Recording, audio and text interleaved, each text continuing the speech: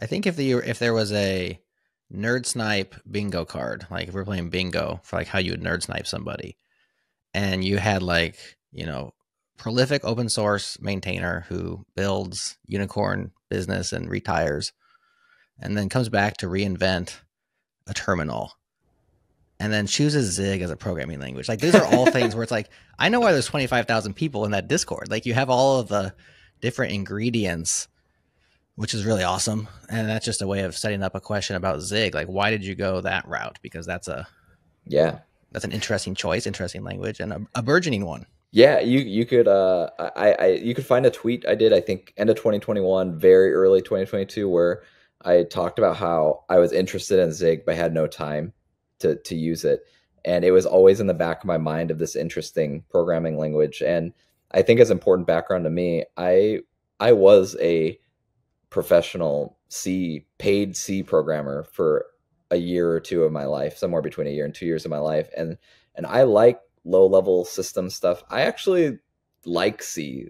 And so I wanted to, HashiCorp was very close to getting all its software written in C, by the way. It was very close. It was between C and Go won, but it was very close to C. And I wanted to get back to systems programming, but I recognized the warts that C had, and I was looking for a better C. And Zig to me always felt like that. And years into using Zig, I feel the exact same way. I feel better about it.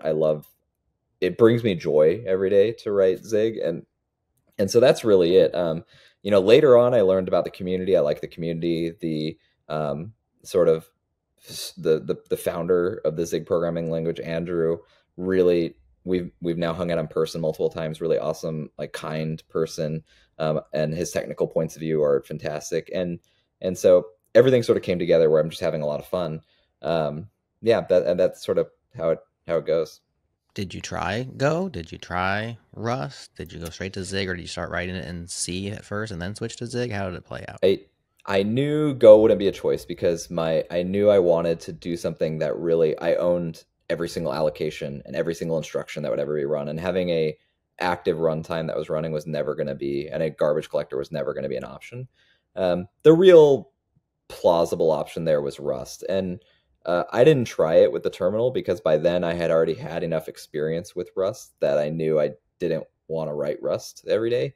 Um, the way I describe it is I philosophically and as a technical achievement, I have absolutely nothing but respect, and I'm impressed by Rust. I think it's very impressive.